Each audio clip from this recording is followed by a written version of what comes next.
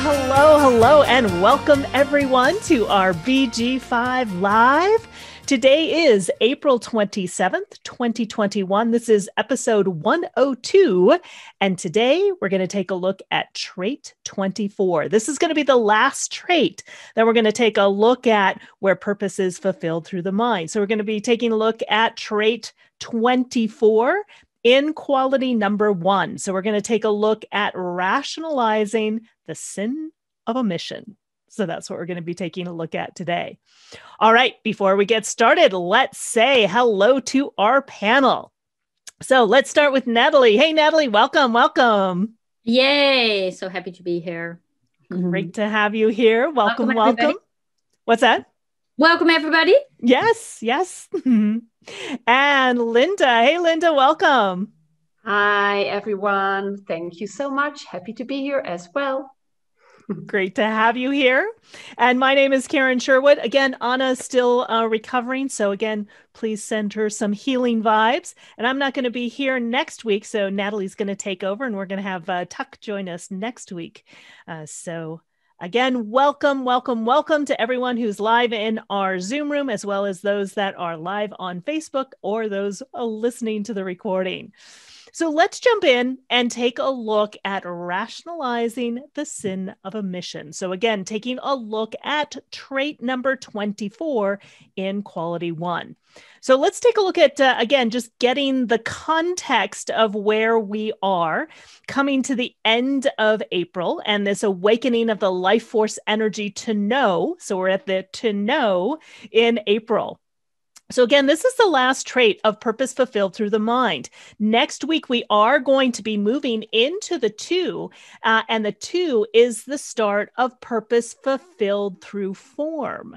So this is part of the 4 ways, basically the transition from, if you will, the mind to form. So we have taken a look at, clicked too fast. We took a look at initiative in the 51, the ability to respond to shock and adaptation. We took a look at growth in the 42, completing the cycle is at the heart of growth.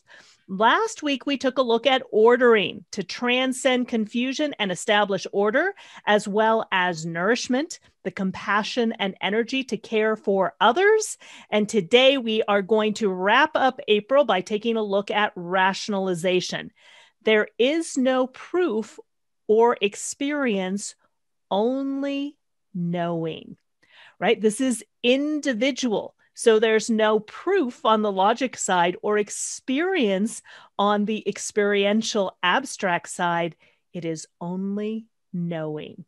So that's what we're going to take a look at. We also just moved into, and I don't know if you've noticed, I'd be curious to hear if any of you have noticed this shift as the background frequency changed. So remember, we shifted into the 9 and the 16, both in quality 6, right? So we have this focus of gratitude, joy that comes with accepting small rewards for small victories, and also the skills with gullibility, the susceptibility to propaganda, and the ability to experience and examine or reject misleading enthusiasm. So I've definitely been present to this first one, this focus on gratitude and this joy that comes with accepting small rewards for small victories. So I've definitely been experiencing that over the last few days. I believe it moved into that on Friday. So I would love to hear, I don't know, Natalie or Linda, if you've noticed what the shift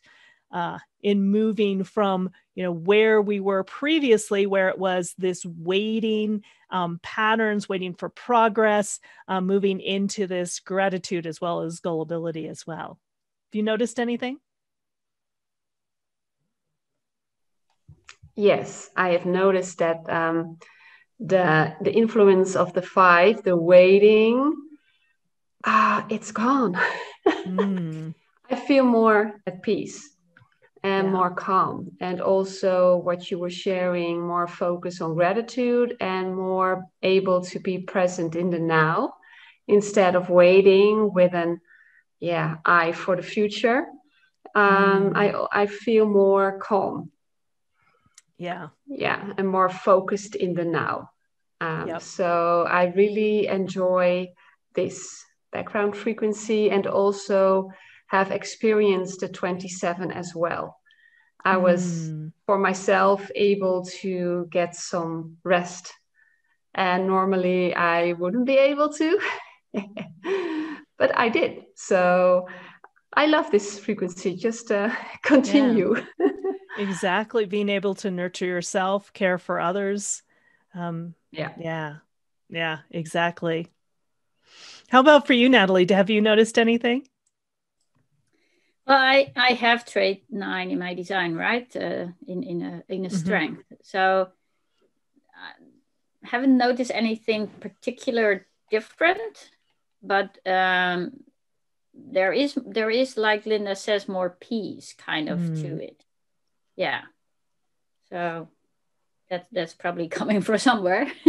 Right, exactly. I did every once in a while, every other month or so, I do a makeover magic show, and we just had a really great show, and it really felt like we cared for each other, and just comments that I heard people share were this gratitude and this feeling of things are finally moving forward, and the gratitude of being there. So I've definitely been feeling this shift in the energy. So be interesting to hear how all of you have experienced that as well.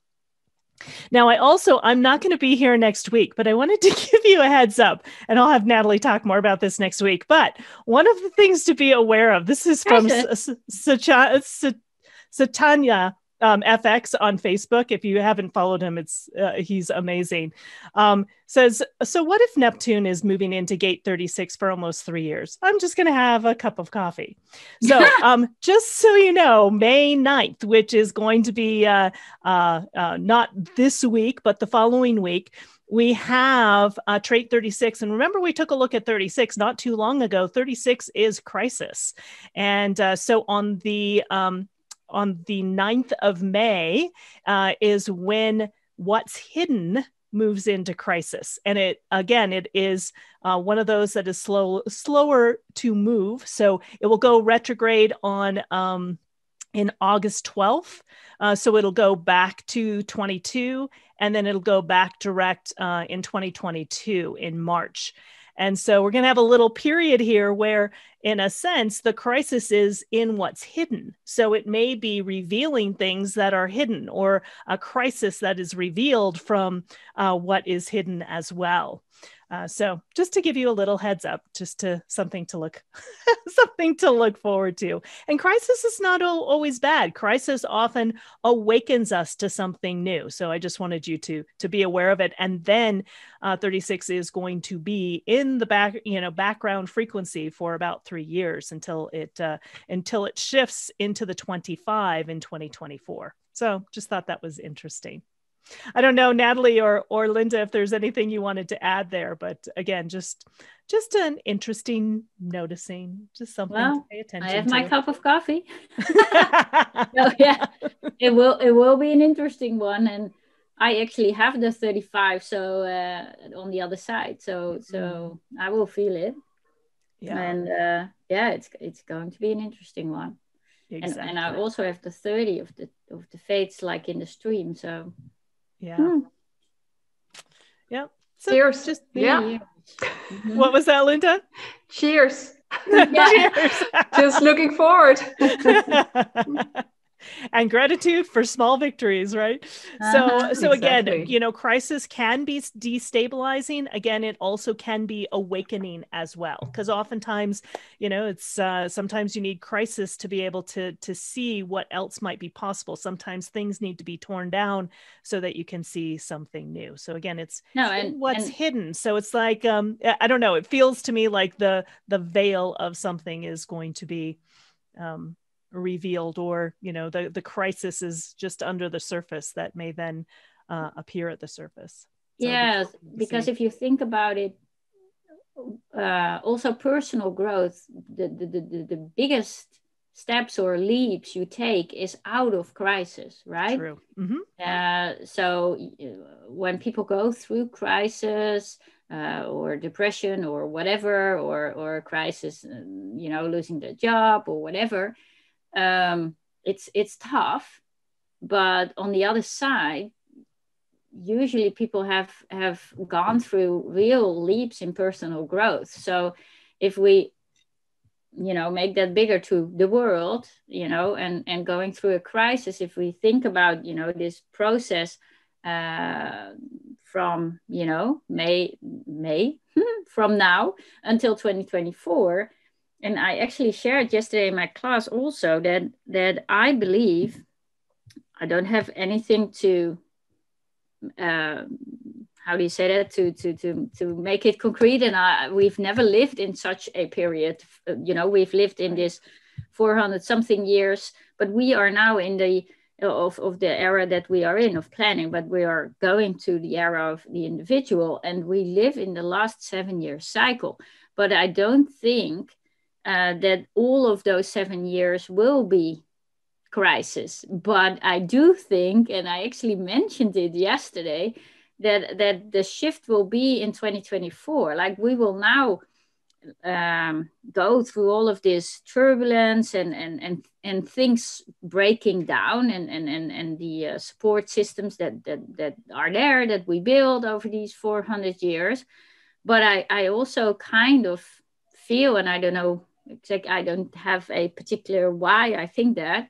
So it's interesting that actually the crisis is until 2024, and then I think we will grow into it. So if you think about it, with personal cycles, if you have your 30-year milestone or your 50-year milestone, your 40-year milestone, you have like a year and a half or 2 years growing, shifting to this change and then growing into it. Right. So until the right date. But if we take global cycles of 400 years, it's not 1 or 2 years. It's like this 7-year cycle is the shift and change going up till 2027, and then we grow into it. So that's why I think it's not only going to be just, this crumbling down and this chaos and confusion, which it will be for a while, but we will also start to grow into that. That's what I think. Yep. Yeah. Yep. I would agree with you. Yep. If you just take a look at secular patterns, that's exactly what happens, right? It's, it typically doesn't like, boom, it's, spring. It takes a time for spring to, arrive. It takes time for the plants to grow, the leaves to come out. So same thing here with this cycle as well. So just to let you know. So let's take a look at rationalization. So again, we have moved to this place of knowing in the 24, and the 24 is about rationalization. It's the return. Inspiration must be given a rational form.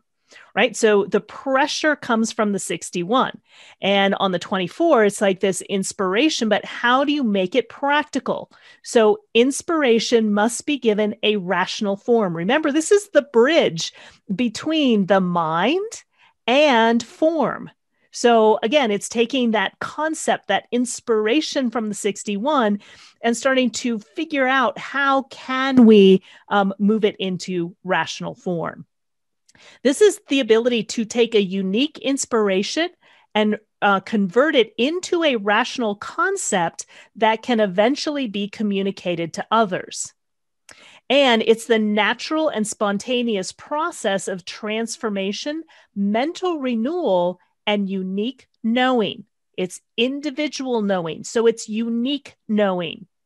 And your mind returns to the same idea or thought over and over and over and over and over again, reviewing it until it can be understood. So taking that concept, taking that inspiration and running it through the mind, right, over and over again, so that you can get to, what can truly be understood and, where it can be given rational form. And rationalizing is a risk and a test of the spirit. And there is no proof or experience. There is only knowing. That's what we were talking about earlier. There's no proof that you have on the logical side or experience that you have on the collective experiential abstract side. There is only knowing. So I would love to hear, and Natalie and Linda, what are some things that you see about rationalization? And again, any of you that are in our Facebook live or here live in our Zoom room, we would love to hear from you as well, especially if you have this particular trait and how you experience it. Yeah, it's interesting because I have the 61 on the other side. So, and we just moved into it. So I'm curious what I will experience this week, right? Mm-hmm. And but it's, the knowing is an inner knowing that you cannot explain, that you don't know where it comes from, that that all of the sudden is there, right? And this is it's individual energy, so it's in a pulse. It's not there, it's not there, it's not there, and boom, it's there, right? But then when you have this knowing in the 61, well, when the kind of the idea or the inspiration comes into, to then make it into form, and for others to be able to understand this individual knowing that comes from nowhere, that you cannot explain, right? So yeah, I'm curious what will rationalize for me this week. Right, exactly. But yeah, really beautiful. Thank you, Natalie. How about for you, Linda? Yeah, I feel like this is a wonderful trait, and I know the 61 from working with Natalie. She has a 61, as she mentioned, and I really feel this is really a mystical combination, especially with the 61. It's like an antenna to the unknown that becomes known in an instant. And I was intrigued by the sentence about rationalization is a risk and a test of the spirit. It's really surrendering to what you know suddenly in a pulse, and also trusting that rationalization, that you are able to, okay, well, this is what I know. And you really have to be aligned with your design, because we live in a world yet still, and almost 7 years before shift, but already feeling the change, that everything is about logic. So when you have an inner knowing, you have to be really comfortable with how it works to express this into a form that you are really strong about it, and empower others to say, well, this is what I know. I don't know how I know it. I don't know why it works this way, but I know. So I feel it. And then also, yeah, what I shared before, empower others to also stand for what you know, and not always having to rationalize in an other sense, to make it logic or experiential to refer to things, but just say, well, this is how I perceive it in this form, and I'm going to present it to the world. And you can do it. You can do something with it, and maybe it's really innovative, or it's really unique, or because that's what I love about everything that's individual. It brings something new, unexpected. But I really feel that you have to embrace the, that it's really powerful for yourself and for others. So, yeah. Exactly. I love it. And I'm really looking forward for Natalie to she experienced, because then she's even more able to give a form to what she knows. Well, I'm giggling because right at the very beginning, when we were just talking about crisis, you were just saying, I don't know how I know this, or I don't know, I don't have anything to back it up. That's exactly this. Exactly. Exactly. I was thinking about the same. I was like, what did I just share? Yeah. Right. Yeah. So a beautiful example, right? Having the 61, not having the 24, but since the 24 is currently activated, right? That's what, also what you're experiencing as well. Yeah. Antonia was saying it gets hard explaining to others when I just know. Exactly. That's the thing. It's hard to explain when you just know. You don't know how you know. There's not necessarily logical proof. There's not something from experience. You just know. This is just knowing. Yeah. And Tanya says, trust is key for me because I have to hold it quietly until I have enough information to conceive it into a rational form that then can be explained. She said, haha, exactly.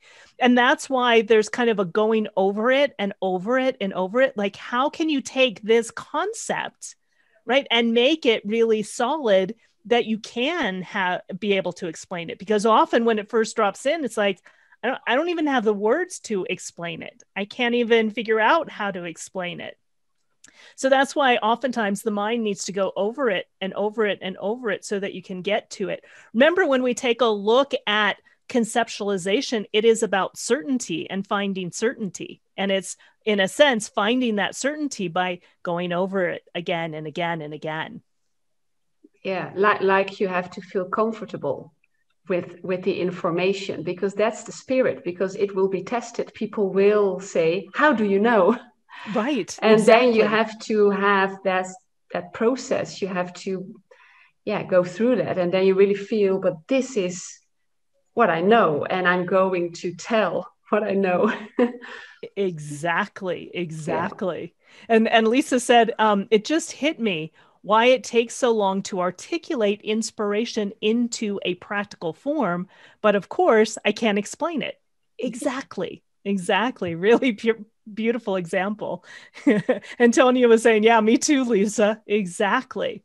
Right. So again, it takes time. That's why you have to go through it, because, you get this idea and you want to explain it. And then it's like, blah, blah, blah, blah.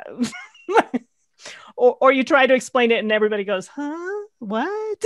Yeah. Because, right, if we take a look at where it leads to, right, the expression of it is the genius to freak. After that, if we, take a look at where it leads to, through its expression. So that's really beautiful.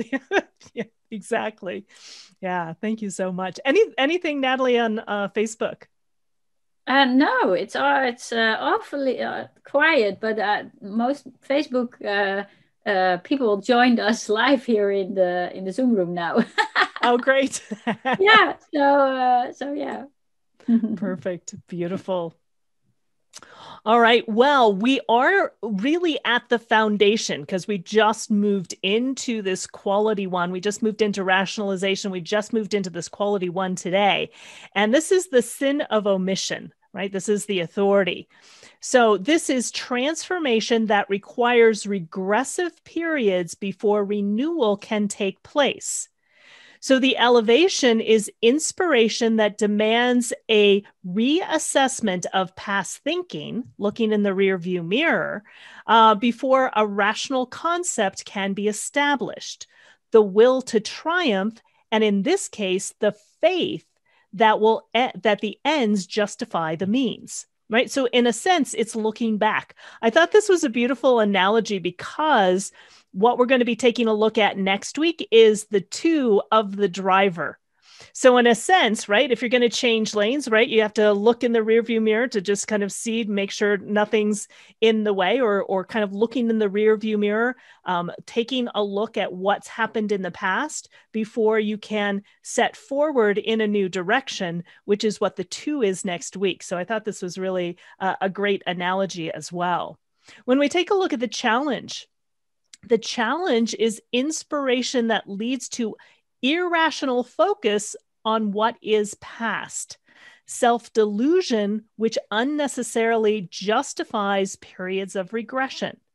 So when you take a look at the sin of omission, it's kind of like, okay, what is in the past that we missed, right? What is in the past that we need to revisit in order to move forward into the future, right? The driver in the tube that we're moving to.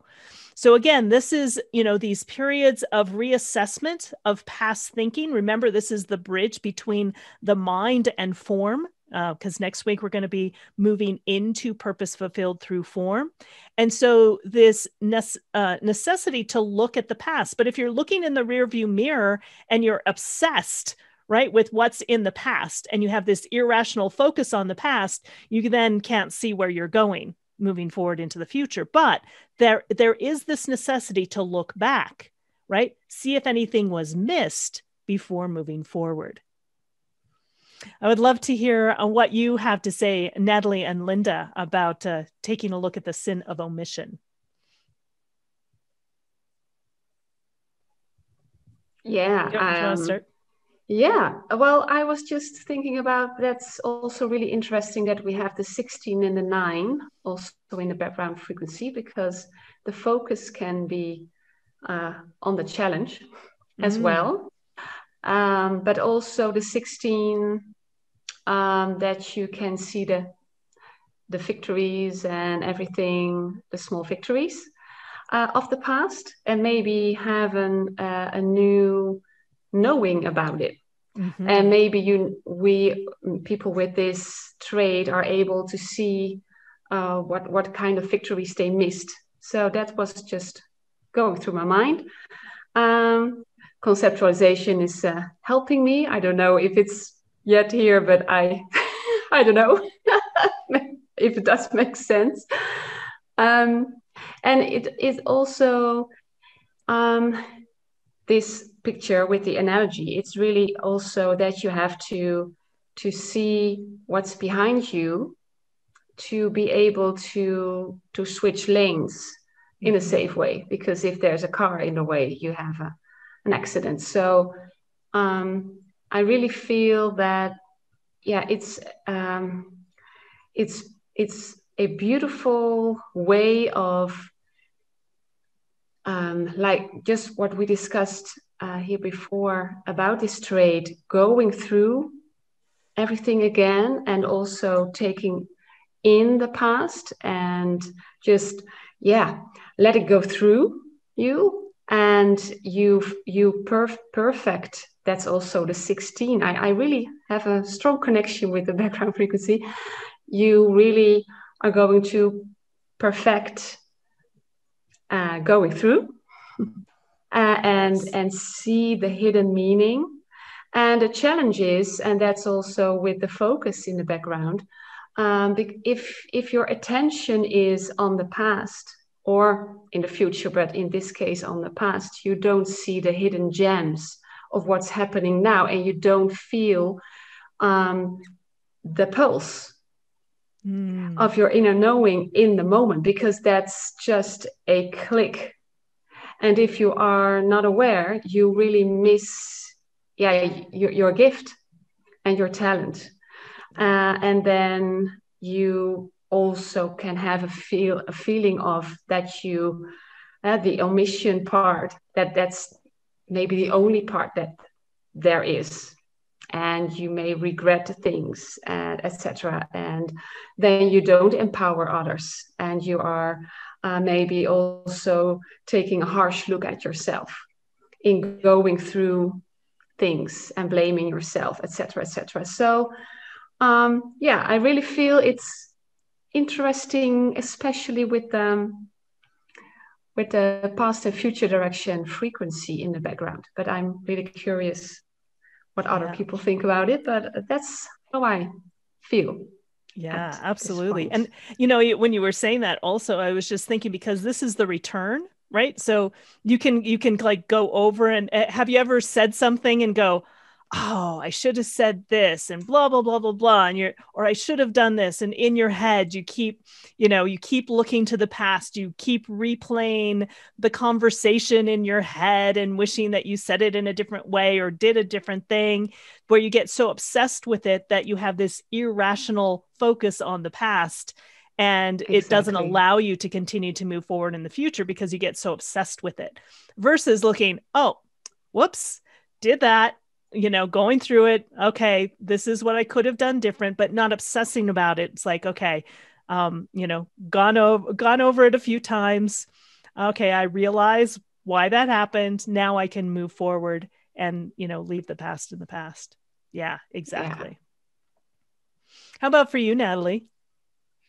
Yeah, so as it is difficult to so this is the foundational quality, right? The authority. And you need to investigate to get to the bottom of things, to be able to then be an authority or express about it. So with this inner knowing that you cannot explain and all of a sudden is there, and then you need to reassess and go over it. I think also the reassessment of past thinking is kind of tying it in with the knowing that you all of a sudden have, to be able to explain it, right? To be able to be an authority in whatever you have to share about it, right? And so and the individual energy is also the most or the transformative energy, right? The change comes from the individual energy, and evolution comes through the individual energy. So, but to move forward, right? People don't like change in general, and to get used to the new idea or the new way of thinking, or the whatever new and progressive and whatever it is, taking in the reassessment of past thinking, right? To be able to share about it, right. To be able to tie it to something that makes sense for people to get where you're going or whatever. So that's what comes to mind for me. Yeah, beautiful. Oh, and Lisa had another hit. Whoa, I just got another hit. This time about how to articulate inspiration into form. But again, I can't explain it.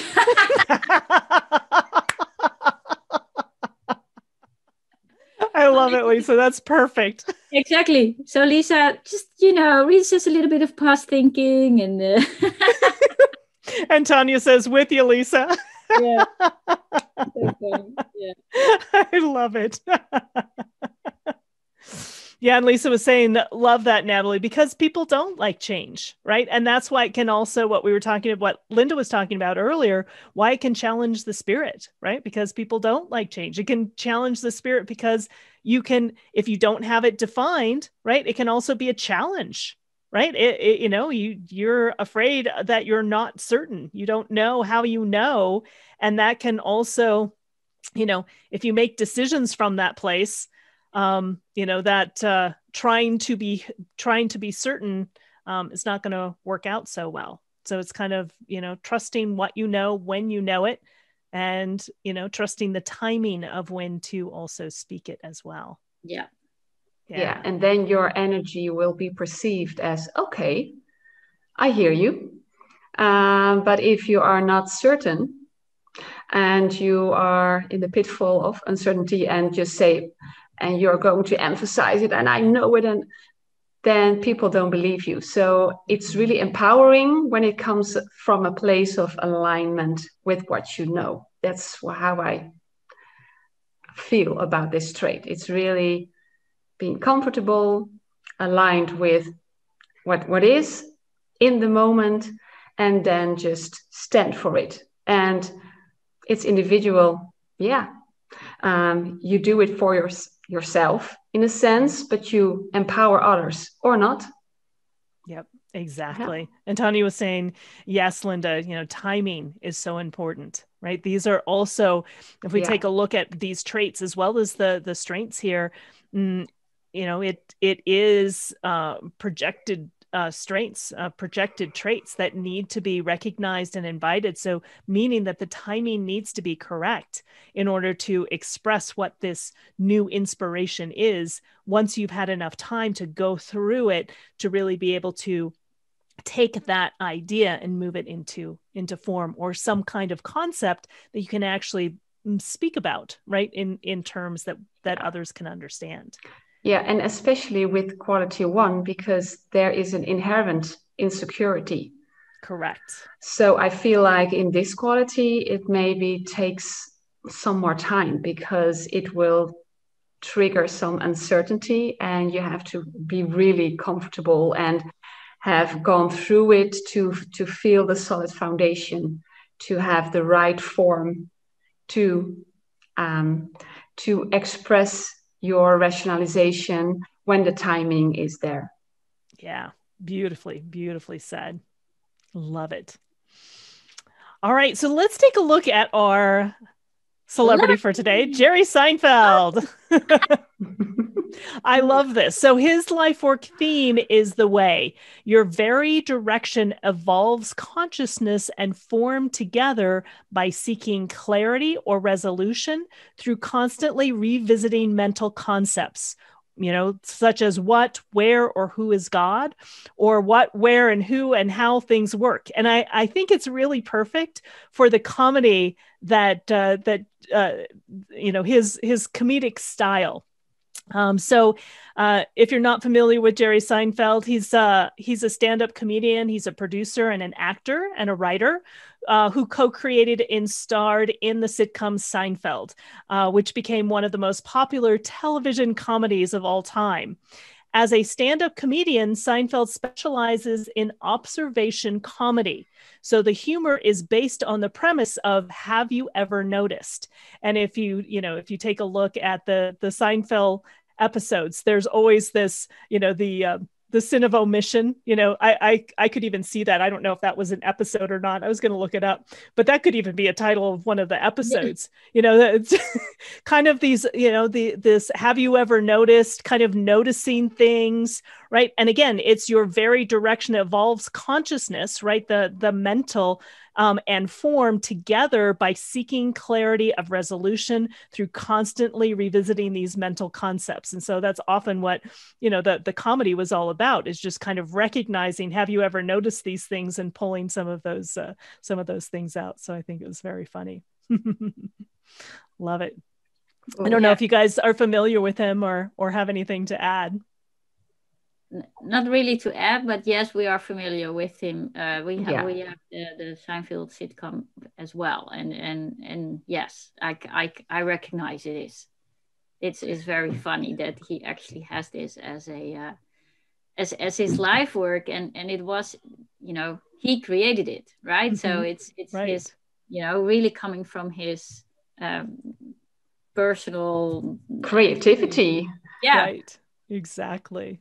Yeah, exactly. And he has the full strength. So wow. Yeah, so it's transformational, and I feel like it empowers people because it makes them laugh, but also take a different look at things. And I feel like he is able to make it in a funny way, to translate it to something funny, but also he has a message. Exactly. Yeah, there's an inner knowing inside, underlying, and I feel like that's a very powerful combination. Yeah, and it's probably why the sitcom was so popular, right? And why it lasted that long, being really aligned with who he is. Yeah, and I was also told that humor, or when people are going to laugh, is when things are unexpected. Mm-hmm.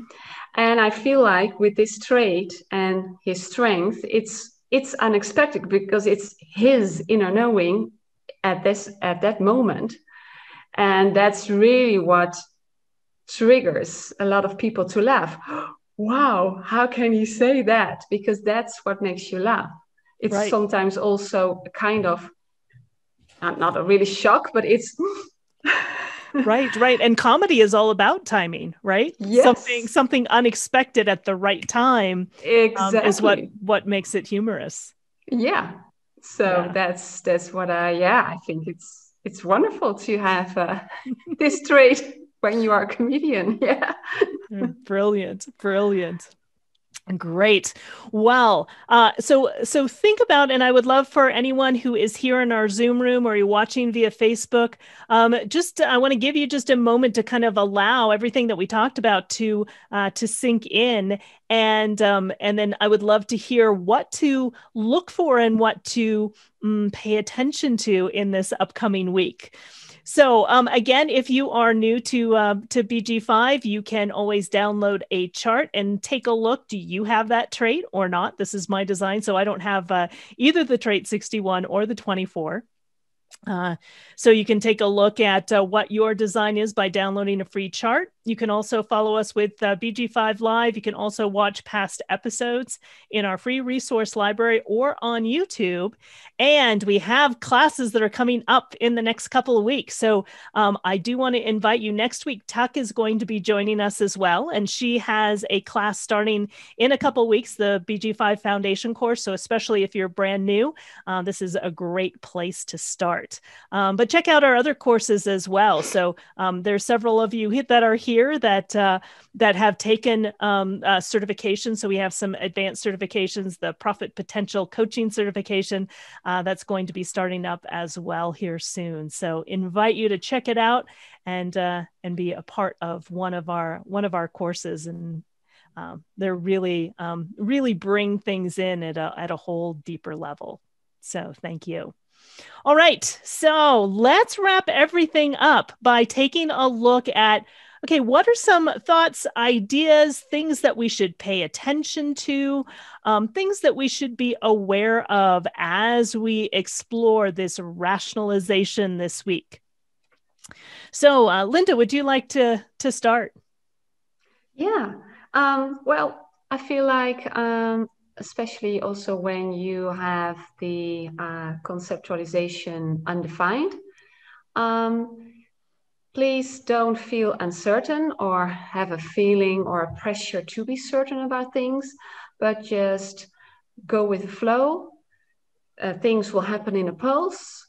It's like a cooking process. Nothing's happening, just like in the garden, but in the meantime, things are growing, and suddenly you see everything pop up. And for especially with the first line, don't get caught up in too much taking a look at the past and focusing on the past, but be present and trust this trait and this influence that you may feel or know something suddenly that you were going over and over in your life for the past months and that you suddenly know. So pay attention to what comes up. Beautiful, beautiful. Love it. Thank you so much, Linda. How about for you, Natalie? Yeah, and if I may, we have sharing on Facebook, and it's Andy, and he actually has the 24 in the first quality in his unconscious life work as well, and also as a conscious activation, and both in elevations. And it seems like it's about acknowledging the end of a cycle and the learnings from it, and question mark. So I do often feel like something is done, didn't work, and I'm figuring out how to change it and move forward. If I make the mistake of mentioning it too early with anyone involved, there is a strong reaction or resistance. It can really affect my motivation when I feel like we're carrying on with something that isn't working and nobody else sees it. Mostly because we're not getting on with what could work instead. So I think that's a wonderful. What comes to mind is also the innovation and the creativity again, the transformative energy behind it, and the strength that it is leading into, right, is efficiency and making things more work better, right? So thank you for sharing that, Andy. And so for all of us this week, it's interesting that we actually got this information now today in the first line quality, so that we can observe a week, right? We have time to observe how we feel it and see it show up. in and I completely agree with Linda. Just you see what gets into form, and then we'll discuss form next week a little bit more of the ideas that popped into your head and how you can make it work and make things more efficient, etc. So yeah, beautiful. Thank you, Natalie. Yeah. And again, today, kind of taking a look also, then, again, taking a look at the past, but not getting stuck there so that you can move forward again, because this is in a sense, the bridge. Like Andy was saying, something is coming to an end. We're moving from fulfilling purpose through the mind into fulfilling purpose through form. And so this is the bridge. This is the bridge. And what's next is the two.